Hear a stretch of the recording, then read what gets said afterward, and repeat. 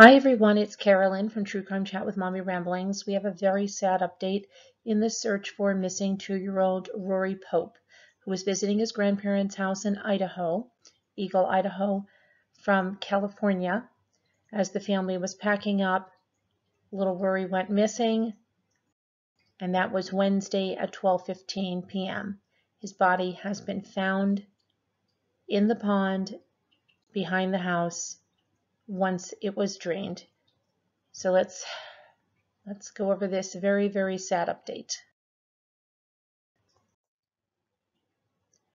The Ada County Sheriff's Office said that the body of missing 2-year-old Rory Pope has been discovered after authorities worked to drain a pond near where the boy went missing. They announced it in a tweet this morning. The pond was behind North Arena Avenue in Eagle in the Legacy subdivision. That's where he went missing when his family was loading up the car to leave after visiting the grandparents. Crews spent all night pumping water out of the pond, the tweet said. He was found when the water level dropped.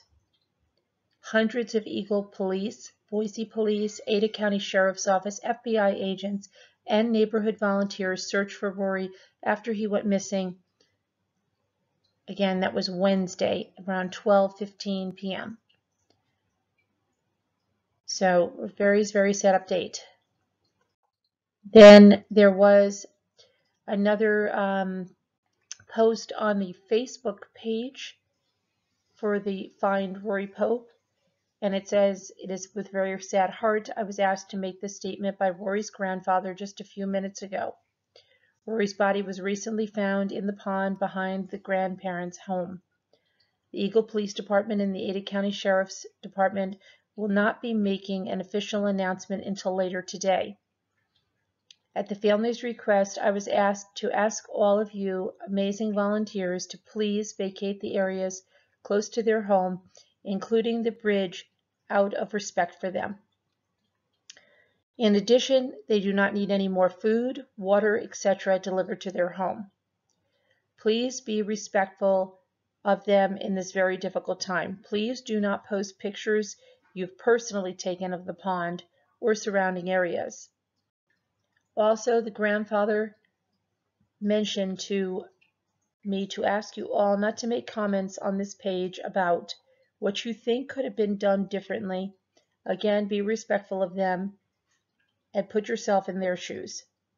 The family is so grateful for everything, the community, the city, the state. I'm sorry, my eye just, and all first responders have done to assist. You've all been amazing. Thank you. Please keep the family in your prayers, and we will keep the family in our prayers. And of course, little Rory, very sad ending. Nobody wanted to see that, but I think as the time ticked down, we knew that something was, really, this probably wasn't going to end very well. Little 2-year-old out there, they had extreme heat. My other thought was that he had crawled into something maybe, but yeah, nobody wanted to find this. But when that pond was drained, his body was found. So again, keep the family in your prayers. Rest in peace for little Rory. And that's it for this sad update. Thanks for watching, and I hope you all have a great day. Bye now.